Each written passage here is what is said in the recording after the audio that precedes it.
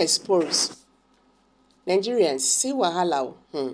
Islamic group Miyetti reveals why Muslim scholar Gumi keeps throwing attacks on Wike.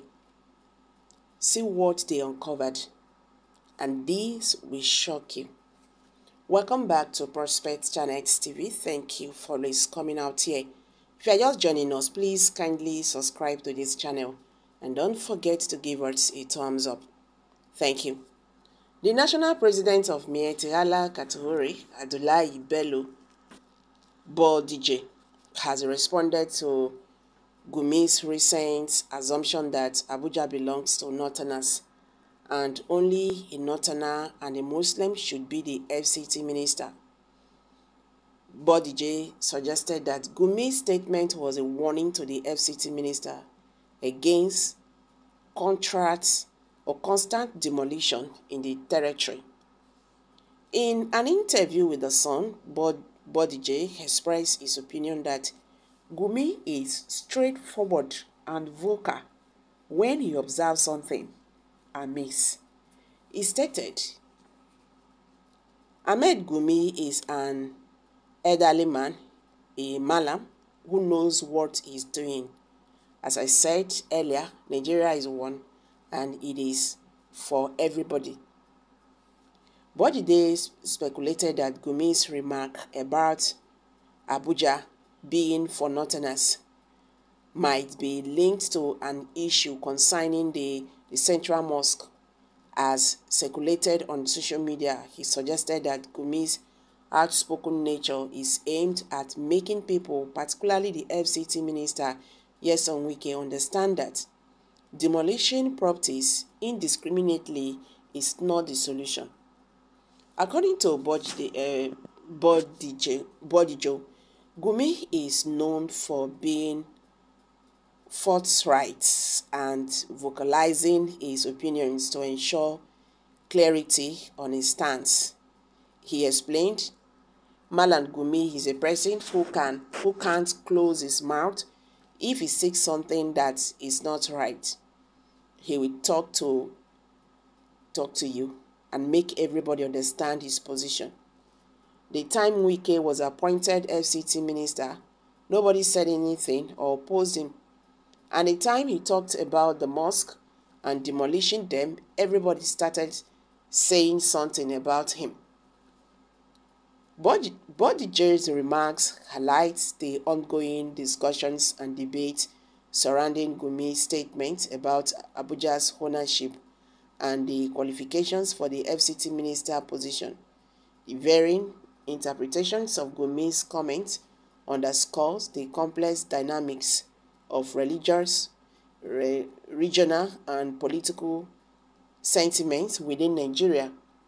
The dialogue reflects the diverse perspectives and concerns within the nation, particularly regarding issues related to governance and religious inclusivity.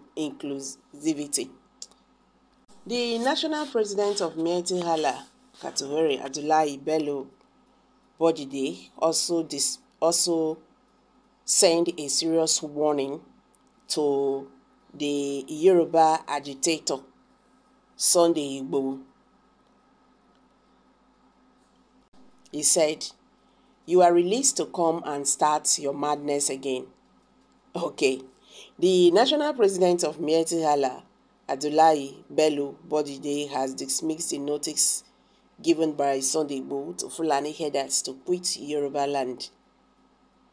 Bodije insisted that the Nigerian constitution has given every citizen of this country the right to live in any part of the country and pursue his or her own legitimate endeavors. Speaking during an interview with The Sun, the Miyetti leader claimed that some people were trying to use Sunday Igboho to heat up the situation.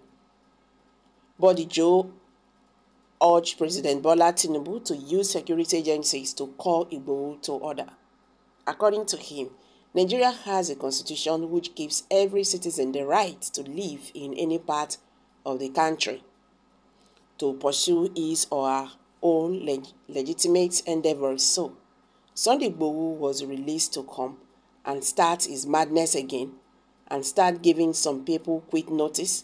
It seems that some people are trying to use him. If he were from another country, he could have been ignored.